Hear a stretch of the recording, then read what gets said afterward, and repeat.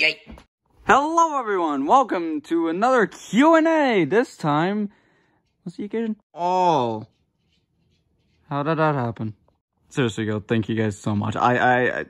This is unbelievable. I can't believe we're actually at 6,000 subs. Actually, it's like 6.01, whatever numbers. But yeah, in celebration, we're gonna do a little short Q&A, from what I posted on my community tab. So, let's get to it. Sorry, I'm in a good mood. I just got done doing a Skylander stream, and I saw the trailer for Despicable Me 4, and it actually goes hard. What? Anyways, questions. Alright, the first one from Ace Plush Productions. Question number 1, will you be doing more fan model plushies? And to answer that, yeah. I have a lot of ideas for making plushies. I want to make more fan game characters, like Pop Goes, or not Pop Goes, like characters from Pop Goes, from Five Nights at Candy's, maybe some more Joy Creation ones, but yeah, who knows? I might also make some like SFM fan models if they interest me, but who knows? Second, do you ever plan on selling any of your plushies? I thought of it, and I'm still in the process of thinking about it. The only problem is, hang on. Like, the original Letty Mech, I would sell this thing if it wasn't covered with hair, and I would wash it. It's just I don't trust putting this, like, 5-year-old plush in the dryer. So, I'm still thinking about it. From Cupcake Plush Productions. 3 questions. Who are your top 5 favorite and least favorite FNAF characters? I've explained this for many Q&As over the years, but it always changes from time to time. I can at least give you my top 5 favorite. Springtrap, Freddy, Foxy, Baby, and Bonnie. I still like Chica. She's cool.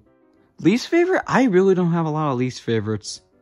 Actually, no, there's quite a few. I mean, you got the Rainbow, you got Dee Dee, you got Balloon Boy, you got... Yeah, no, those are just the ones I could think of. Number 2, what's your favorite game / game series outside of FNAF? Ooh, that's a good one.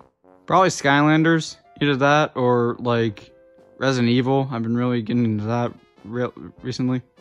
But a really good indie horror game that I have played recently, Shipwreck 64, best indie horror game of 2024. Trust me. And number 3, if you could change one thing about your YouTube career, what would it be?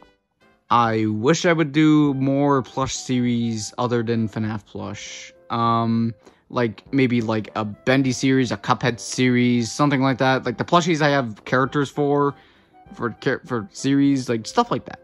But you know, it's also due to my interests and stuff like that. But I really wouldn't change much about my YouTube career. From Pumpkin Jack, Pumpco Jack. I'm sorry, YouTube is being dumb. Question for the Hotel Gang from Season 5. How's business? Business is booming thanks to Freddy and Baby. Yeah, we're totally not filling in for the other characters just because they're in storage in another house. Anyways. Yeah, no, it's business is booming, just like Radiator Springs and cars and anyways, I'm gonna go and eat some chocolate. Hey, wait for me. Well, that was weird. Question for me. What would you rate your big bads from best to worst? Ooh, that's actually a good one. How about I go backwards? So worst, Scorch, because I did not like that. Let me think. I'm thinking of villains from like each season. Or at least big bads. Maybe Vincent, 4th place.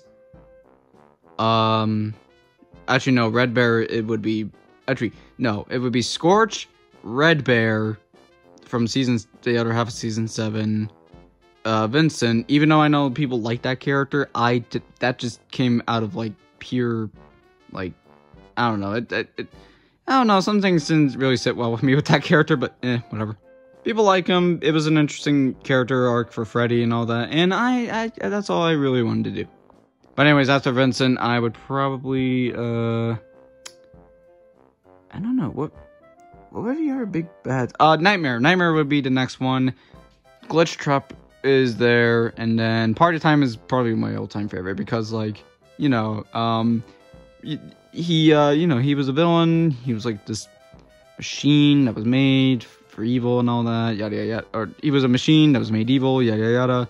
And then, like, you know, after spending a time suffering, he came back as a good guy. So, you know, I always like redemption arcs. And the last question is for Golden Freddy. How does it feel to be an uncle? Yeah, it could be a bit of a hassle because I'm not really used to having kids, but, you know, it's getting easier over time. I love my niece. Thanks, Uncle Goldie. No problem, sweetie. Okay, from FNAFer, what made you want to become a plush tuber?